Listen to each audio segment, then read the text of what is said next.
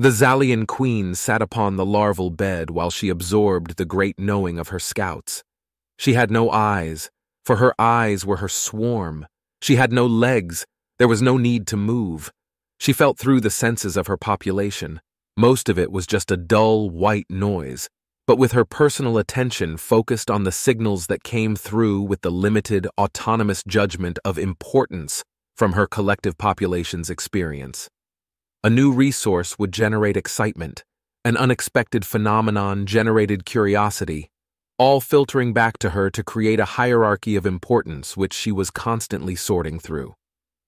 When the Pankin alliance was being annihilated, the sense of importance and danger that shot through the swarm observers drew her full attention. Her scoutship crews skirted the edges of the conflict, like opportunistic scavengers watching the war apes annihilate the once significant border empire. Curiosity was the predominant impulse when the danger passed, and the Zalian observers continued to hover near fallen Pankin worlds. The war apes ignored her observers until their populations occupied a world, after which her scout ships were politely but firmly warned that the area was now Terran Ascendant space, and they should leave. The Zalian queen complied each time, but they continued to watch, and she continued to ask questions of the Keelan Confederation, and to have her semi-autonomite drones ask questions of merchants and travelers who passed through war ape space. The media of the war apes was of little value to her, and her swarm had very little concept of entertainment. However, the impressions of the neighbor species had considerable value. So she took it very seriously when the Goslians and Kalanian patrol ships began to appear in Terran space and mix with Terran fleets.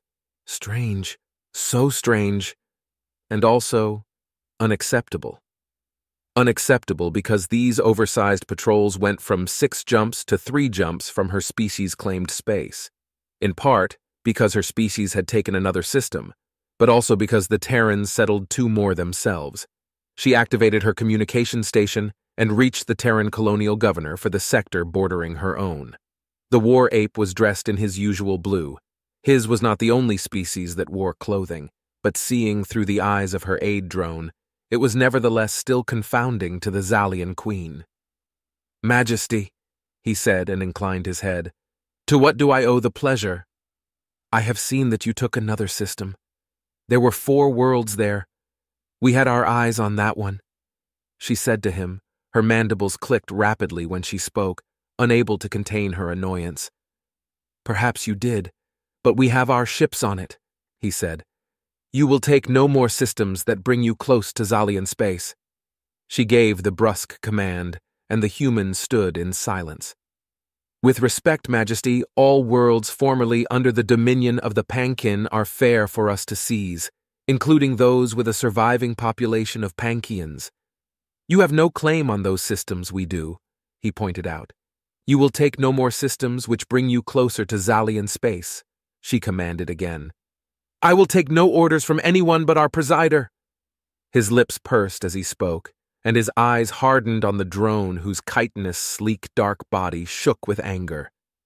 "If you would like a temporary neutral zone between us where neither of us lands ships in those systems until such time as an official treaty can be negotiated between our governments, I have it in my power to grant a 6-month stay of settlement." "Yes, that will be acceptable." The Zalian queen replied, "You will land no ships in the border systems." "And neither will you." He replied pointedly, "No." She answered, "Tell your presider to arrange a meeting at a neutral location. We will talk of safe borders." "I will." The governor of the region agreed and sent his recording to the Terran government, and the Grand Presider in turn reached out to the Keelan Confederation allies to act as intermediaries. 4 months later, the Zalian colony ships touched down on the last few border systems, and the Pankin survivors were hunted to extinction, turned into biomatter. The transmission played to the Keelan Confederation Hall and all of their delegates. "There is no further need for a conference. The matter has been resolved to our satisfaction." The entirety of the council erupted. Noise engulfed the great hall as the transmissions and in-person delegates alike condemned the occupation. An outrageous act of aggression in violation of faithful terms. the Keelan ambassador pronounced, a sentiment echoed by the rest. Yet the human Grand Presider was silent. As the biggest losers in the affair, expectant looks fell to the presider, allowing him a moment to erupt in outrage of his own. Yet he said nothing. He folded his arms in front of his broad chest and said in a voice like stone, "We have a saying on Earth. When people tell you who they are, believe them. The Zalians have told us who they are. Killing the Pankin there was unnecessary. They had regressed technologically to the point of barely industrial levels, or in some cases even further. Returning them to their home worlds would have been easy. And yet the Zalians chose to exterminate them for no other reason than that the Pankin were there. I feel nothing for the Pankin, but such a pointless act without even a war?" He shook his head. "No, this tells us what I need to know about the xenophobic Zalians and their respect for non-Zalian life. More than that, their queen lied, pretended a belief in peace, and then occupied what we would have been willing to share, all but daring us to make war. They have shown their true face to us, and we will remember." It was an unexpectedly mild response from the Terran presider, enough so that it left the assembly quite uncertain. Over the next year, however, they began to see what the presider's response entailed. Recombinated clones to increase genetic diversity, and hundreds of thousands of couples were relocated to the border worlds. Similarly, small numbers of other races were invited to settle among the Terran populations, and the starbases began to expand.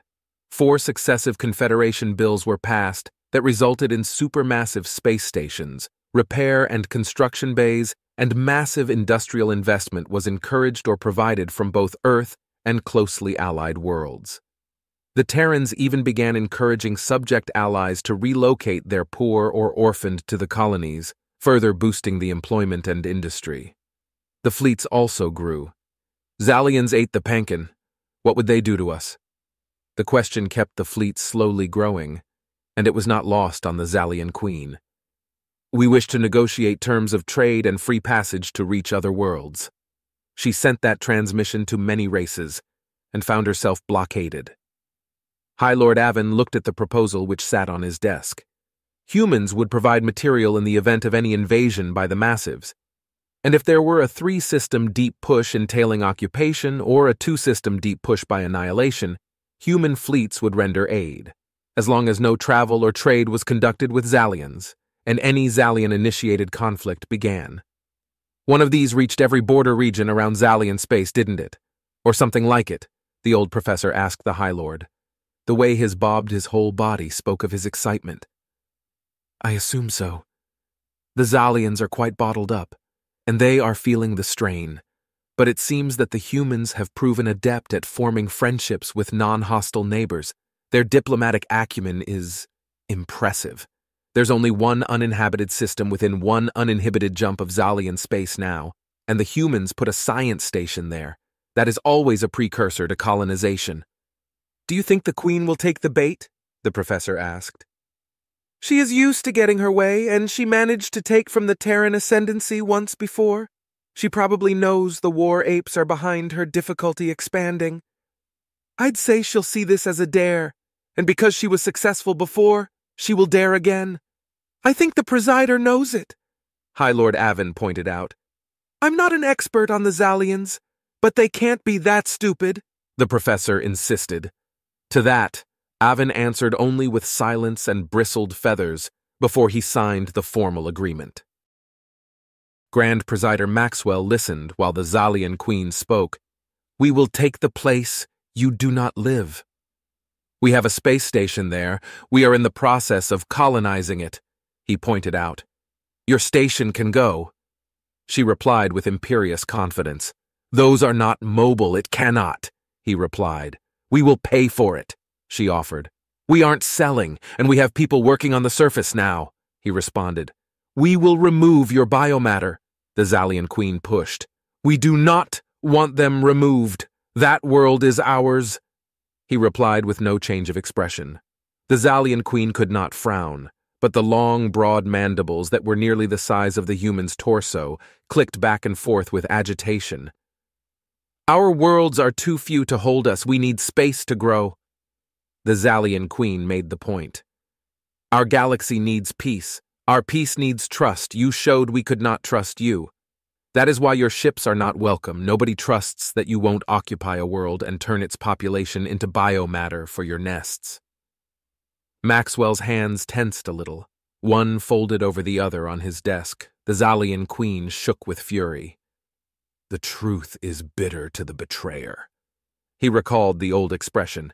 You did this! She hissed. Did what? Maxwell asked, barely able to restrain his smile. Turned our neighbors against us! The queen hissed again. I only told the truth. If it is bitter to you, what can I do about it?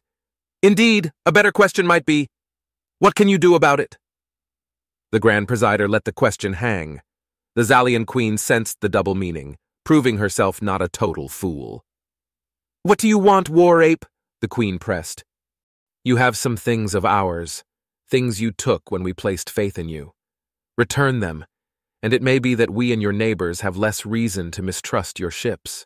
It may be that as long as you agree for your long voyage ships to travel under escort on predetermined routes, that trade will be reopened. And it may be if you agree to confine your war vessels to patrols inside your space, and for your long voyage ships to travel unarmed, that the rest of the galaxy can begin to trust you again.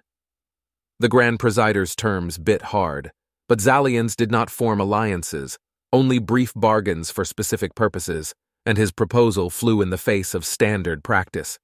The universe is a large place, Queen of the Zalia. There can be room for all of us when we are willing to coexist. You try to provoke us to fight you, War Ape, she accused him. The visual drone shook in time to her rage. No, I prefer to win without fighting, Presider Maxwell said plainly. War is a stupid, destructive waste. There's no glory there, whatever the stories say, just the guilty, the dead, and the ones who wish it never happened. This isn't a provocation, this is a warning. You wonder why we've built this coalition, why us, war apes, were so adept at talking and negotiating until we have you encircled. It's because there are only two options. Peace or war?